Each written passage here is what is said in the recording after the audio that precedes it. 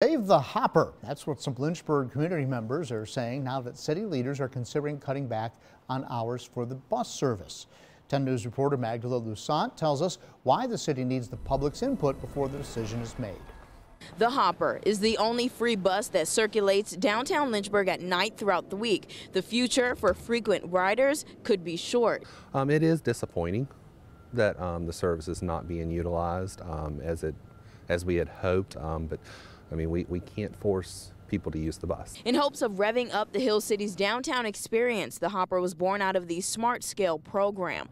The grant helps fund projects for transportation services. We are working with the state, the Department of Rail and Public Transportation specifically, to do an analysis which would see what other type of service would potentially be beneficial that could improve the ridership. The city says they haven't seen an increase in ridership. On average, 120 to 150 people ride the Hopper each month. Mostly we're seeing that ridership on Friday and Saturday nights, and hence the reason that we're looking to eliminate Monday through Thursday. The hashtag Save the Hopper has been created on social media, hoping the city doesn't discontinue it. But a public meeting for people who use it could determine the future of the bus. As far as discontinuing the service, I can't say definitively at this moment. In Lynchburg, Magdala Lusant, 10 News, working for you.